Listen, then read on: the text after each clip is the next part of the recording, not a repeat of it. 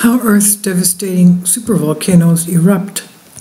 This is by The Conversation, Professor in Earth Sciences, University of Cambridge, by Simon Redfern. Devastating supervolcanoes can erupt simply due to changes that happen in their giant magma chambers as they slowly cool, according to a new study.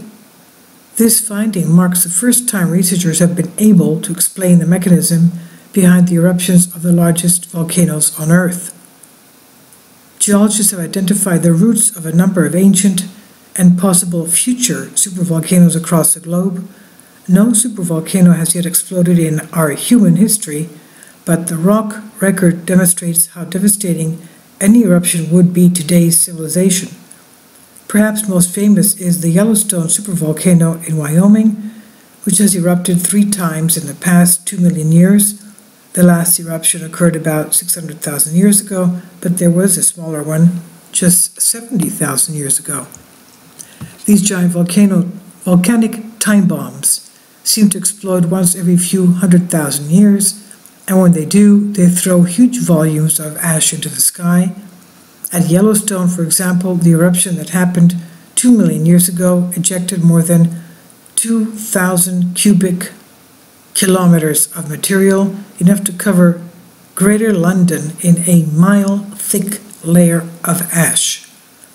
It's estimated that a super eruption like that would drive a global temperature drop of 6 degrees Celsius for more than 10 years. Such a dramatic change in global climate is difficult to comprehend.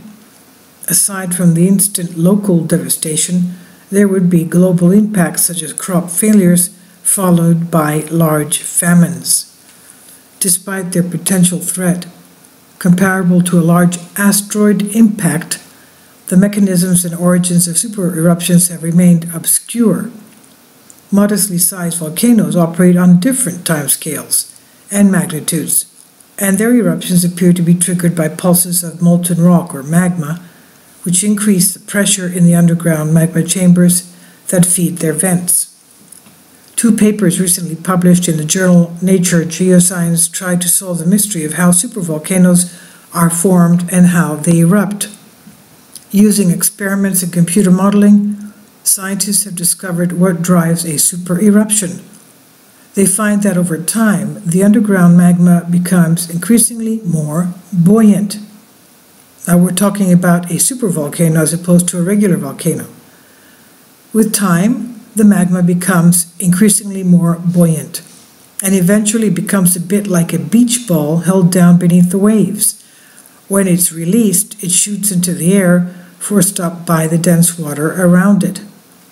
In the first paper, a team led by Wim Malfait and Carmen Sanchez Valle of ETH Zurich used a synchrotron, which is an accelerator that can generate intense X-rays, to measure the density, temperature, and pressure of molten rock held in conditions resembling those of a magma chamber several kilometers below the surface. This required them to mimic deep Earth conditions in the lab at the European Synchrotron Radiation Facility, holding samples at temperatures up to 1,700 degrees Celsius and the pressure of 36,000 atmospheres. To feed a volcano, you needed a huge chamber, a magma chamber. The Zurich team's results show that the magma chamber, as it cools, it begins to solidify and crystals grow in it that are denser than the magma. So as these fall to the base of the chamber, the remaining molten rock gets progressively less dense. If there is enough of it, their measurements indicate that the magma eventually becomes light enough that it can force its way through more than 10 kilometers of Earth's overlying crust. Co-authors Carmen Sanchez Valle, also at ETH Zurich, said, quote, "Our research has shown that the pressure is actually large enough for the Earth's crust to break. As it rises to the surface, the magma will expand violently, which is a well-known origin of a volcanic explosion, eruption," end quote. The second paper, led by Lusa Carici and colleagues at the University of Bristol, describes computer simulations of the same processes, finding that the buoyancy of melt in natural magma chambers is also key to these huge events.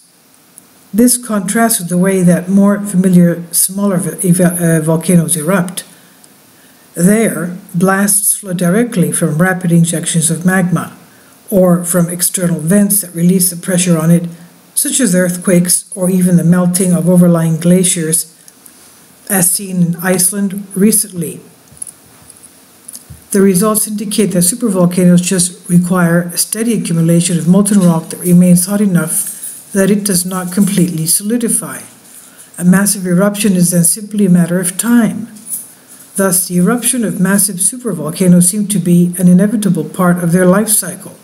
Just as a sufficiently large star will necessarily generate a supernova, so a huge magma chamber should eventually become a massive eruption.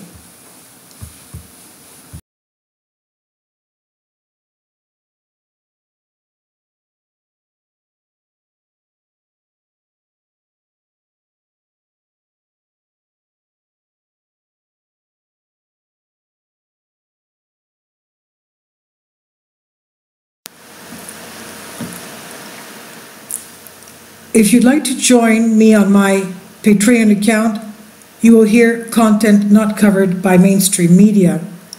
These riveting stories will be based on my research, and I will state my opinions and give my personal insight on diverse and controversial subjects and world events not covered by mainstream media, and not supported by YouTube guidelines. So whatever I have on my Patreon, most of those will not be on my YouTube channel. Please consider becoming a member today. More of the most significant and important videos will be on my Patreon channel. Your support helps me to continue my research and keeps this YouTube channel alive. And we depend on your support, your generous charity, because we help economically challenged families here in Athens, Greece, in Kapota, and we also help the young generation with university tuition and the community around our church. Thank you.